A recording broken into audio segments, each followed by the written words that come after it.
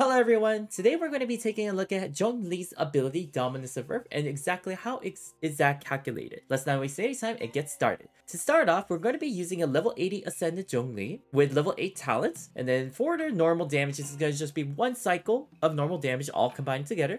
For the skill, this is going to be a hold damage of 128%, and then the resonance that is given 6 times, and then the burst is just a burst. We're going to be using a crit damage build with attack percent sans. Later on, we're going to take a look at how different it is for HP percent. The reason why we're using a crit damage build is because we have a death match. And then for the death match, this is just going to have no ability, but it's just going to be R0, max level. Now what we have here is a base Zhong Li. Now what do I mean by that? For this is the stats that we have for a raw Zhong Li when he does not have Dominance of Earth active. So these are going to be the damage that he has right now. Alright, so now let's take a look at what is going to happen if we do implement the ability Dominance of Earth for Zhong Li. So this is how it's going to look like if we do implement Dominance of Earth with Zhong Li. So right here on the left is our base Zhong Li that we had before, and then right here is the Dominance of Earth. We have 3 indicators for normal damage and the skill damage and the burst damage that is given right here. So if I were to get out the image right here and then paste it right here, we see that Zhong Li deals this amount of damage for 1.39, 1.9, and the 33% of Zhong Li's max HP, which is why I have 3 different damages indicated right here. If you take a look at the attack averages, we see that it's a bit different because it's 202. Where is the extra 3,000-ish damage coming from? So if I were to separate this, if you take a look at here, this is the thing that you want to notice. This is the damage that is going on, G13, which is the 202, and I'm multiplying it by 9. What you want to realize is that Zhong Li, remember I've been doing it based on the cycle. When he does a cycle, he will be doing it 9 times. So taking a look right here, this is not what I want. Taking a look right here, you see that there is going to be 1, 2, 3, 4, 5, and then 9 hits that is going to be occurring. This normal damage occurs in every hit that is being applied to the enemy. So I have to be multiplying this by 9 and then including it into the attack damage itself. That's where that extra damage is coming from. Let me just clean this up so we are able to see this a bit better. There we go. Okay, so that is going to be the same for the skill as well as that pillar. You have the startup damage, whether you do hold or you just instantly do it, and then that pulsating earth resonance that is occurring from the geo pillars themselves. And then you have your burst average that is going on from the planet befall. Now, the next question is HP percent going to be better or is attack percent going to be better for this? So let's take a look right here. On the left right here, this is going to be attack percent. Actually, let me add that in. So this is going to be attack percent. And then on the right is going to be HP percent. What you're going to see is that normally we see that the HP percent, it is going to be dealing more damage on the individual normal attack, skill attack, and then the burst damage for each of them right here. However, if you take a look at the averages themselves, you see that HP percent, it is only doing very slightly higher than your attack average. Your skill average is doing worse, and then your burst average is doing worse than as well. Now, why is that the case?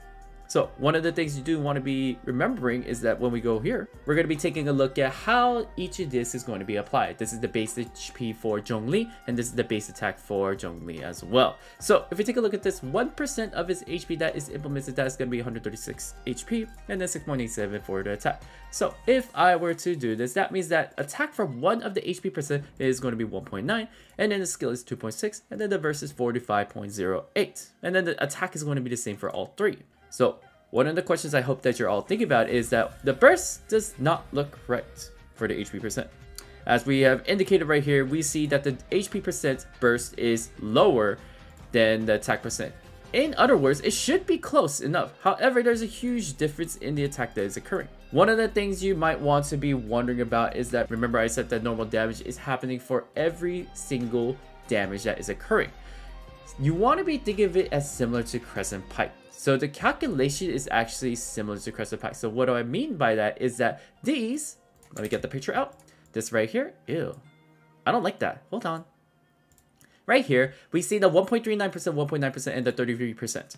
How you want to be thinking of these percentage is, if you scroll up, it's actually these right here. Each of these percent indicates the damage that is indicating. So this percent is actually the percent that is indicated from each of the talent that is indicated right here. So your actual damage is going to look like this. You're going to be doing 17 extra damage because of the 9 normal hits that is occurring, and then this is the 1.39. However, for the normal hit, it is going to be 412%. 412% versus your 1.39% times 9, obviously the 412% is going to be much stronger. And then that occurs for the same for all the skill and then for the burst as well. And then that makes sense on how attack percent is going to be better, because we see from here that attack percent is going to be dominating most of the time, as you can see from your normal, your skill, and also your burst that is indicated. Now, if we take a look right here, you see that it's very close in damage on the difference that is indicated. Most likely it's because you have so much HP from the start that you're getting a lot of attack from that starting HP, but the more HP you are giving to your character, you're going to get diminishing returns, and then slowly you're going to see that attack percent is going to be better in the long run. But one of the things we do want to realize for this is that Zhong Li is not just a damage dealing character. You want to be utilizing him as a support character, not just his attack based, unless that's what you want to focus on. If you only want to focus on how much damage he's dealing, then you might want to do attack percent. However, if you also want to focus on his other kits, such as his how much defense he's going to be giving you based on his shields, then the HP percent is going to definitely benefit that. Attack percent does nothing on that. If you look at Zhong Li's build, guys right here, one of the things they say is, what main stats should my artifacts have? And then the question we asked was, should we do an HP percent stance or attack percent stance? And it really depends on what kind of Zhong Li you want. If you want more attack, then you are going to do attack. If you want more defensive build for your Zhong Li, then you're going to be getting HP. And then what's really nice about the HP is that not only are you getting more tanky for your team, for the shield that you're giving to your team, is that you're also at least giving them some attack, so you're not sacrificing too many of it. So, to summarize, based on the data that we've seen right here, attack percent is going to be much better if you're only going to be focusing on damage itself. However, if you want to be supporting on your defense based on your shields as well, make sure you go onto HP percent. I hope this video was helpful for all of you. Leave a like if it did, and hopefully I will see you all in the next video.